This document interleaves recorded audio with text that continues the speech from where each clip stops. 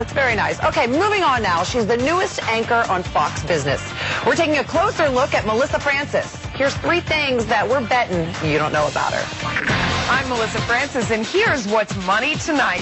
The insider behind the scenes with Fox Business anchor Melissa Francis. And here are the facts. She's a TV vet who got her start on Little House on the Prairie.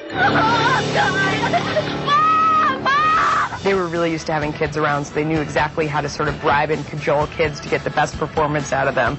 So that was a lot of fun.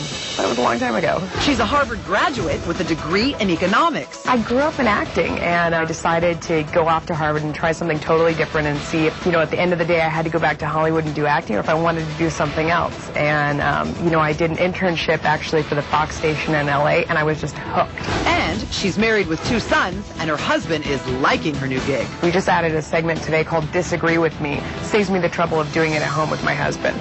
Here's something else interesting. Melissa is rumored to be the inspiration behind Alec Baldwin's wife's character on 30 Rock. And, of course, that's Avery Jessup. She's played by Elizabeth Banks on the show. I love that. Fascinating. Up next.